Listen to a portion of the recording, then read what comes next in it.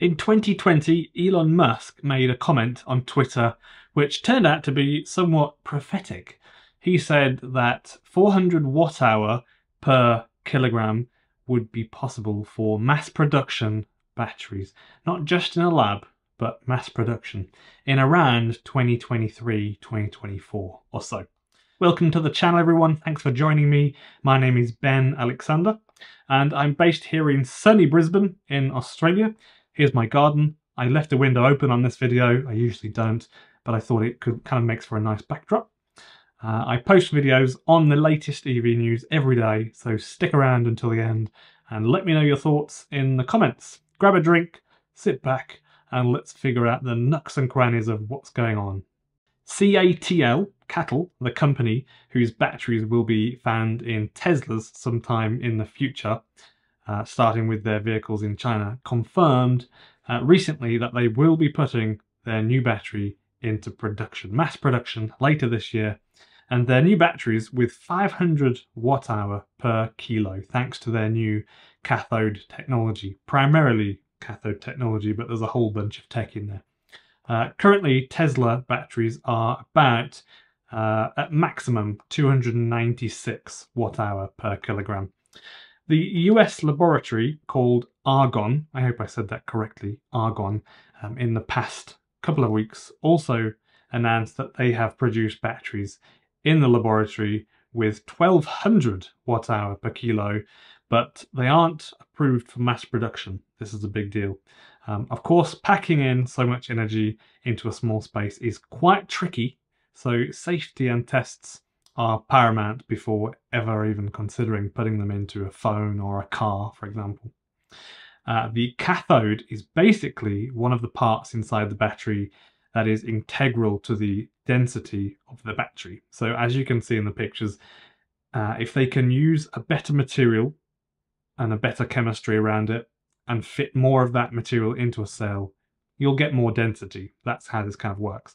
So basically, after this year, batteries will actually be capable of holding 80 or 90% more electricity in them without weighing any more, which means that an EV can drive further because it weighs less whilst having more energy. So it's kind of a win-win, obviously. I suppose some people are going to be wondering why it hasn't happened sooner, given that the media for the last 5 years has been saying that there is huge sums of money being pumped into this industry.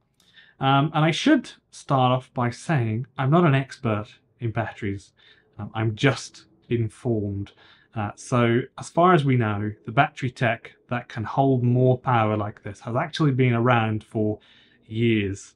But it takes a long time to iron out some niggles, no pun intended, and to run intensive safety tests, for example.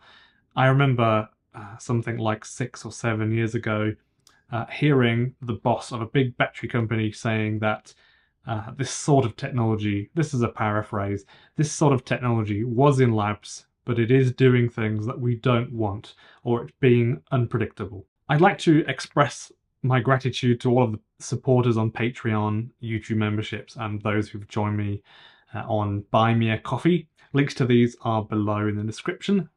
Your support enables me to continue creating these videos, which involves dedicating a significant amount of time to thorough research, and my objective is to provide you with accurate information that may not be readily available in the mainstream media. So the cheapest and easiest way to help is just by pressing the like button. And this action tells YouTube that people appreciate my videos, which makes a substantial difference. So your support helps me spread information that promotes the adoption of electric vehicles, particularly in the affordable vehicle segment that requires a boost. So thanks again, let's carry on with the video. So unlike almost every other news article or video that talks about new battery technology, to get your attention probably, this one is actually now going into mass production and will find its way into society at some point in the future.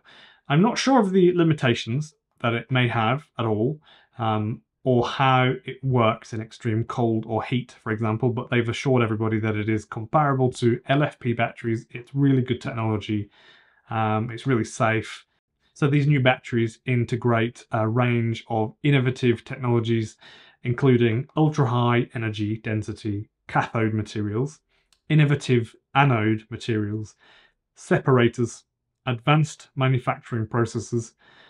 These advancements contribute to its excellent charge and discharge performance, as well as enhanced safety features, which is a big thing. We'll get to that in a second. Each one of these are incredibly important. So imagine it's like a cocktail, and at the end it has to have the right amount of the different ingredients in it to make a good drink. That's kind of the idea here. They'll make this product, put it into vehicles and sell it to companies such as Tesla, for example. To be a good product that people will want to buy, it needs to be reliable, fast at charging, fast at discharging, very safe, able to stay fully charged for long periods of time, hold a lot of energy, not weigh a million tons. Each single one of these is very, very important. So that's why this technology is really hard to get right. It's just sort of like a balancing act. According to CATL's chief scientist Wu Kai, this new battery technology breaks the long-standing limitations that have hindered the development of the battery sector, and it paves the way for a new era of electrification centered on high safety and lightweight design. Pretty bold claim, I think. They will not just be focusing on the automotive sector, they say, but also things like aeroplanes. And they've also talked about the high level of safety in these batteries. This is something in the presentation they've really gone into. They really milked it, you know. Safety is a very tricky area to get right in battery tech. For example, if we use a battery on an aeroplane, it can still set on fire. So you can imagine how bad that would be. Even inside the large metal case that they typically use in cars, for example, because battery fires often start because of an exothermic reaction inside the battery. So maybe they have a fairly safe and effective way to put out a fire in that sort of situation, or they've got some ideas on this. This can be very dangerous in batteries, including cobalt, for example, because then the battery can produce its own oxygen, which then fuels the fire. So it's a much more dramatic fire when there is cobalt involved. One of the best things about LFP batteries is that they have a much safer chemistry, which typically won't smoke or do anything at all if you pierce a cell with a nail, for example. But they can smoke a little bit, but I'm talking a similar amount to a cigarette, not much smoke at all. The BYD blade batteries, with the chemistry being good and the casing, the way that they case the chemistry in the battery, they don't even smoke when penetrated. I don't know exactly why, but they don't. So I'm not sure on how safe this new technology is, but it sounds as though they're comparing the safety with that of lithium iron phosphate, or LFP chemistry. Just to reiterate, I'm really not a battery expert, so please feel free to chip in with your thoughts in the comments, because some really interesting comments are often written on my videos, so feel free to chip in. If you enjoyed the video, then please click the like button for me so that YouTube know that people are enjoying it, and subscribe for more daily videos about electric vehicles.